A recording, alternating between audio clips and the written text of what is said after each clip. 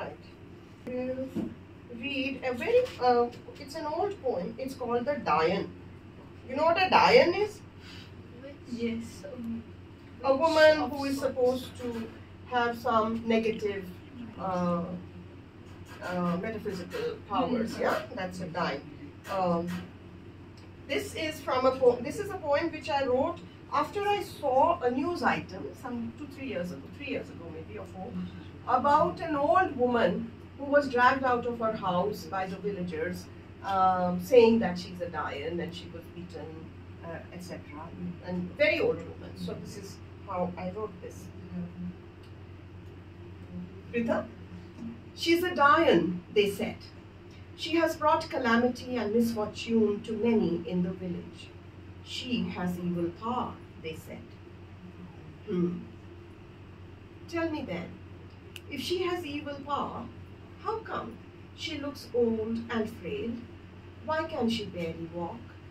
And why does she collapse when the able-bodied men dragging her let go of her for a bit? How did she let them blacken her face and garland her with shoes, drag her around the village at a trot? How come? Because she's no Dian. There is evil here, but it is not she.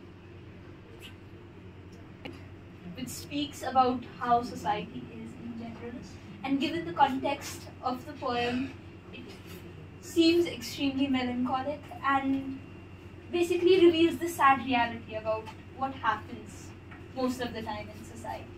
Yeah. Really And this idea of the Dian or the prostitute or the witch or whatever is part of gender.